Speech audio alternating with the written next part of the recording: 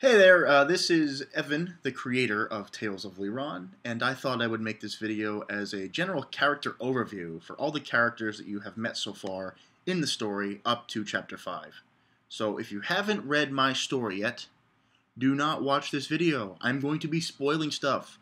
Go to Booksy, I will leave the link to my story, and catch up, and then watch this video so you can get an idea of what I'm talking about. So anyway, let's go over the main outlaw group and Lyron himself. So I'm going to start with Lyron, the main character of this story, the protagonist, the person you're supposed to root for. Now Lyron is 16 and a half years old in this point in the story when he stumbles upon the outlaws. He was alone for 3 years, actually 3.5 years. After the genocide occurred, he was learning how to live on his own in the city, avoiding the reconnaissance of the drones, learning how to shoot guns, learning how to take care of himself and fend for himself. And now he stumbled upon this group of rebels who happened to, in the past, be Alpha employees.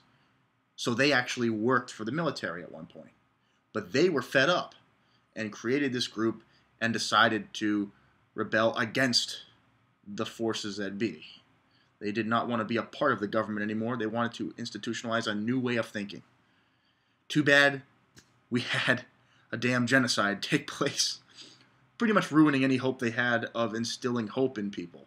But Lyron survived, and now he has joined up with the group. And Lyron himself is a very typically energetic young man. He just wants to see action. He wants to do what he thinks is right.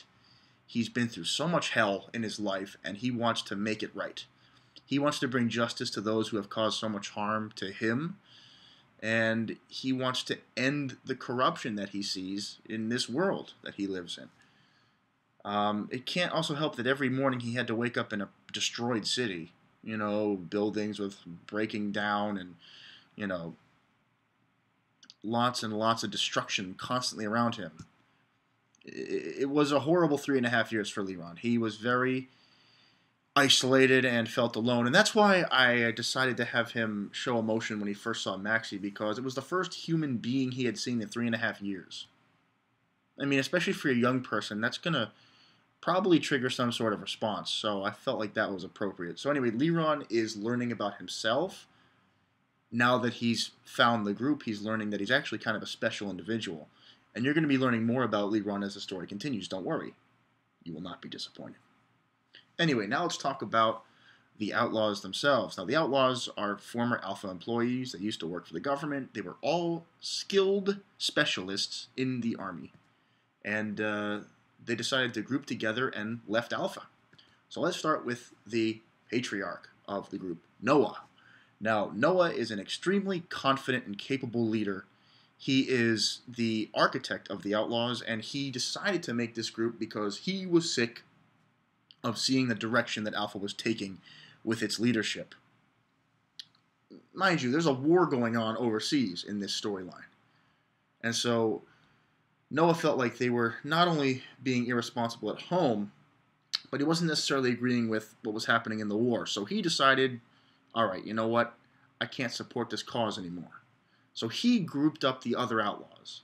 And Noah's mission was to create a group that could spread awareness about Alpha's wrongdoing.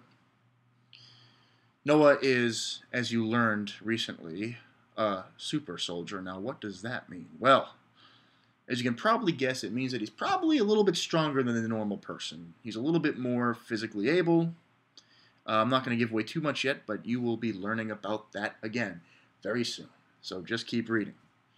Noah is a very intelligent leader. He likes to look at the big picture, and he likes to analyze the situation.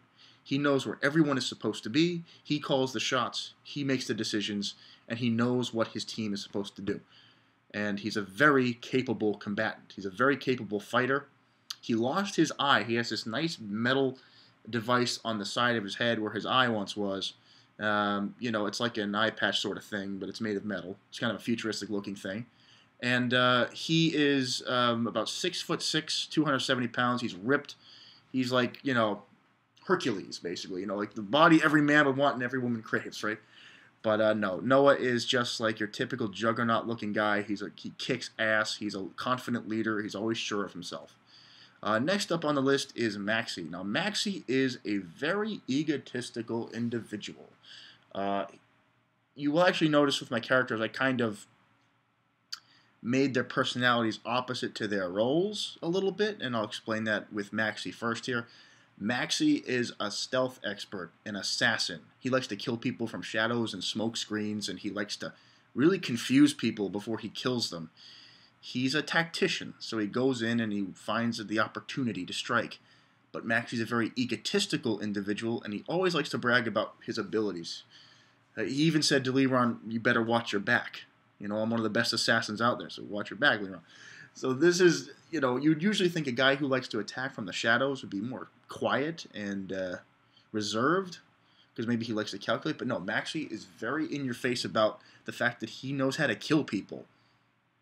He knows how to kill and likes to. And you're going to learn more about Maxie very soon. So I hope you look forward to that. Next is Stuart. Now, Stuart is the brains of the operation. He's a technical genius, an absolutely brilliant programmer, computer worker, whatever you want to call it. He knows technology.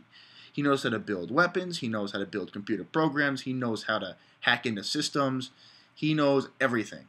And he's way more capable than anyone could even imagine being at computer stuff. So he's a very important part of the team. He keeps all of their technology going. And a lot of the gadgets that you will see the Outlaws using was created by Stuart. So he's in charge of all that. Next on the list, we have Mary and Sarah, the two women of the group. Now, it's actually funny because Mary and Sarah, I'm kind of named after my sister, Mary Sarah. Her first name is Mary, her middle name is Sarah, so I was like Mary Sarah, so based on my sister. And Mary has a very interesting personality to her profession as well. So she is an explosives expert. She likes to use big guns. Big guns. She is a demolitions fanatic. She loves blowing things up. She likes destroying vehicles and other things. She likes using artillery guns, but she herself is quite serious and doesn't really laugh at stuff, and she's not very outgoing. She's pretty much focused on the mission at hand. So again, I'm kind of opposing the fact that she likes to blow stuff up with the fact that she's pretty serious and isn't like, you know, "Oh my god, I just blew someone up." No, she's not like that. She's pretty serious and on the ball when she's in action. So again, kind of a contrast there between the character's personality and what they actually do. And then we have Sarah, and Sarah is the medical lab rat of the group. She knows everything about human biology, science, cellular stuff, and she's going to really help Leron discover who he is. And you're going to start learning about the super soldiers more and the genetics behind all of it. So that's going to be kind of a cool thing, I hope. And she is very important to the team because you can't have a team, especially one that wants to pretty much go to war with its own government, without a medic who knows what she's doing. And Sarah knows what she's doing. She's one of the best doctors you can imagine. She's made technologies that can help heal people. She's done a lot of things. So you're going to learn more about Sarah as well. And basically, that's the character overview. I plan to have more videos like this while you're reading so that you get a sense of the story.